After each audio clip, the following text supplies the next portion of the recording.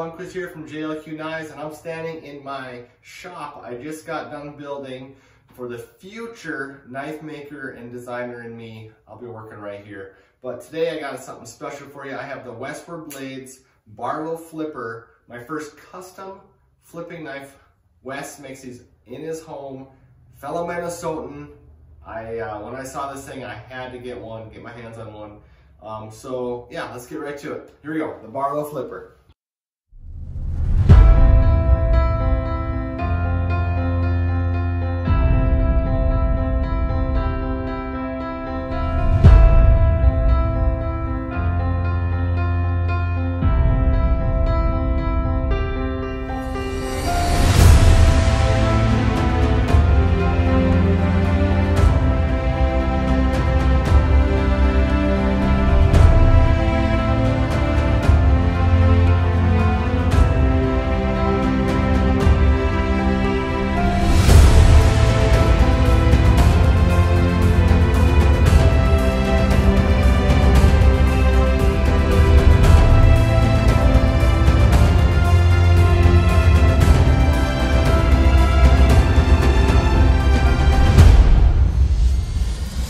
Good morning. Again, I am sorry for any noise. I don't have a door on my shop yet that I am in. But this is gonna be kind of the new area where I'll be doing my reviews, designing my first knife, and starting to work on my knife skills. I'm a designer by trade, have a lot of CNC experience, and I am a knife nut, as you're aware. And I just wanted to kind of start maybe diving into making my own. But when I saw this, I had to have one. This is the Weswer Blades Barlow Flipper. Wes makes these in Minnesota, in his house, in his garage. And just, I had to go, okay, this guy is kind of like living my dream. I want to see how he does it. I want to see what somebody can do in their garage. And so I just was doing a random search on Instagram for hashtag knife makers. Stumbled upon, he had a green and like a tan and black brownish scale one of these that was on the market. That was his number one, the very first one on the production line out for sale. He made 2 prototypes, his and then his wife's. And then he made that production one. And when I saw it, I was like, oh man. I mean, look at that. It's just so classic, really clean lines. It's like what I needed. I'm like, that's it. I want to have one. I want to try one of these out. And so I messaged him on Instagram and said, what do I do? How do I get one of these? So this is my very first custom flipper from a maker that I never met, but I just saw his website. Everything just looked really cool. And making flippers at home, not a ton of people do it for, I think, good reason. And but Wes is doing a really good job. Is it perfect? No, but we'll get into that. So he said pick your scale cutters. We went through a few options, and this is what I came up with. Really nice, fun royal blue, white in between the black, kind of bolster look, and I really like it. So let's run down some specs. Came in first off in this nice little pouch. He did end up now getting the nice taco shell, clam shell, to ship those in. So that's really cool how he's been, as I'm going to be talking, he's evolving as he goes. So I'm gonna run over the specs. I also got this piece of paper in here that has the specs. So it's 0.110 CPM S35 VN steel. So that's your width here. Your thickness of your blade is 110 thou. You have your liners are 063 titanium. And then the pivot is a 3/8 titanium pivot. Your blade overall is 2.75. Your overall of the knife is 6.75. You have about a 3 ounce, so you're almost at the ounce per inch for this. I mean, it really is a very light knife, only 3 ounces. Again, mine's blue, black, and white G10. Got a hand satin finish and a saber grind, and it's 18 degrees edge. And this thing is wicked sharp. I'll cut to me slicing some paper. Wes definitely knows how to keep this bad boy sharp, and he does not disappoint. Again, this is heat treated, plate quenched, cryo treated, and tempered.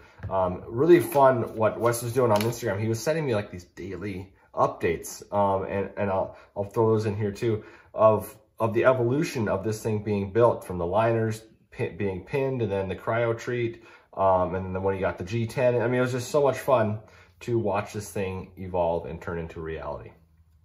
So what are my thoughts? Let's go over a lot of pros. Pros for me, and just my take. I'm kind of getting away from the word review. This is just my take on the Barlow flipper from Weswer.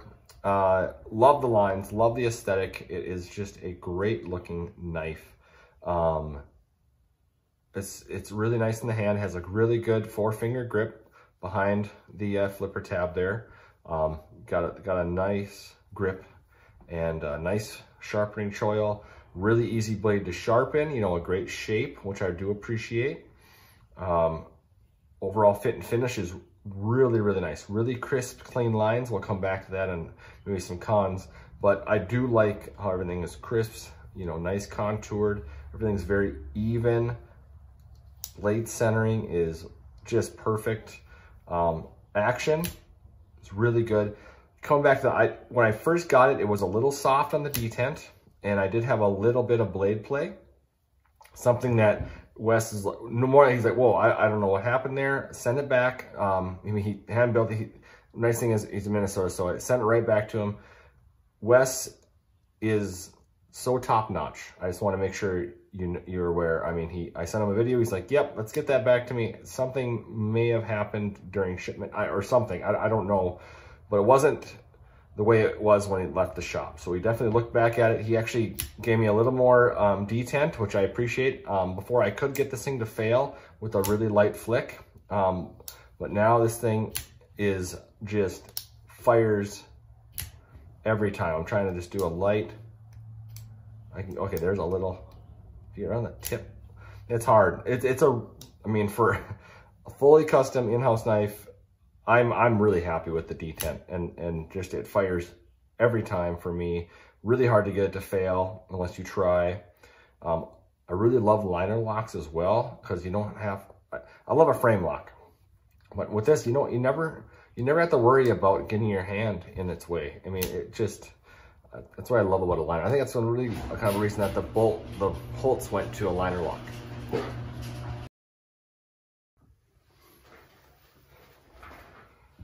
Sorry about that.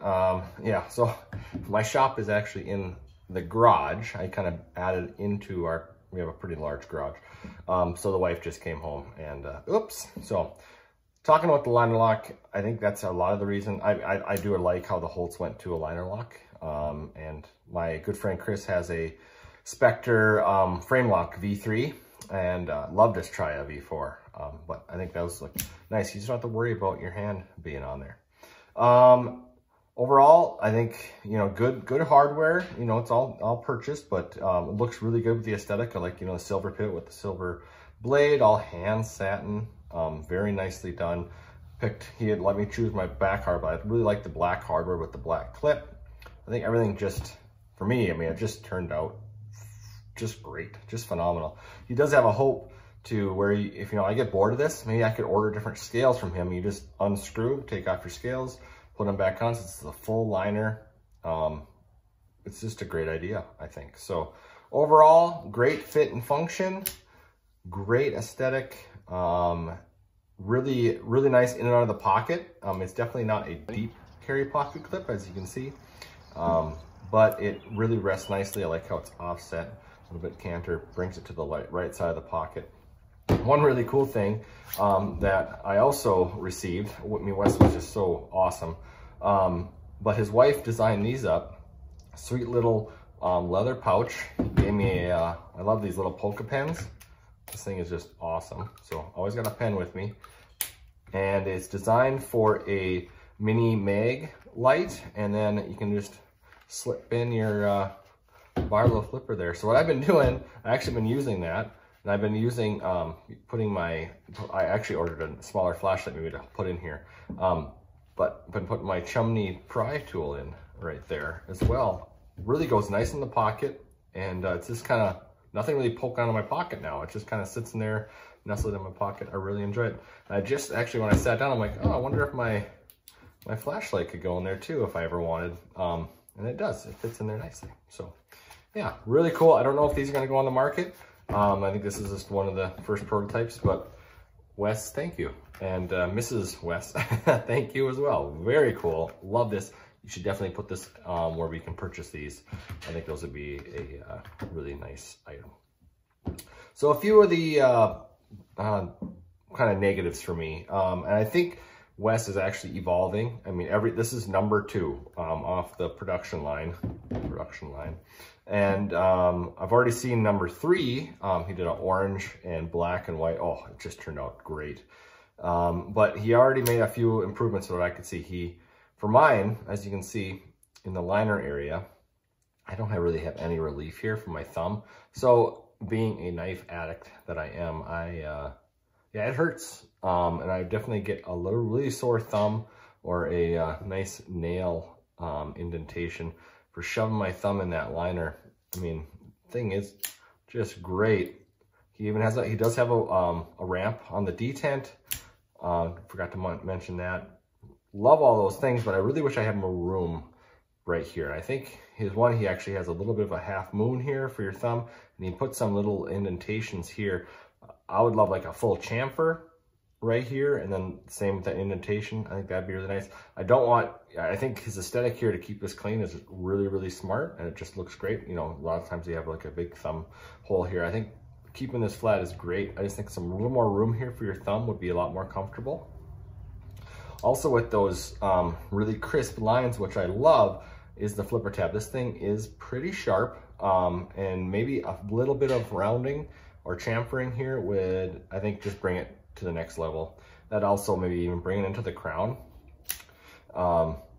This isn't as sharp, but you can tell I think there's just a slight chamfer on there, or a deburring tool. But I mean, just, yeah, whatever you do here, or whatever you're doing here, do here. I think that would be, just lend itself for the overall feel of the knife. But conclusions, it's great. I really, really, really like it. I think Wes did just a phenomenal job. And I am astounded at what a determined knife nut can do in his garage. And that's what inspires me to try this out. So I'm designing right now some knives, doing a lot of doodles on my Instagram. I think I'm getting close to a design that I really connect with. And that's what, like this was when I see it, like when I saw this, for me, I mean, I love aesthetics, right? And how people gravitate towards things, but this was like, wow. I just fell in love. It just was like one of those things, I gotta have that. And for $350 to have a hand-built, customized, picked scales, for me, that was a no-brainer. And also Wes was so cool. I mean, he was chatty. We could talk. I've talked on the phone with him. Just a great guy. It's like, yeah, I want to support this maker. I'm going to buy another one of these in a year, and I can't wait to see what my version 2, you know, or version 1, but number 2 on the line compares to a year from now. Because I think Wes, I really hope you just completely blow up, because this thing is just great. I mean, and this is where you're starting.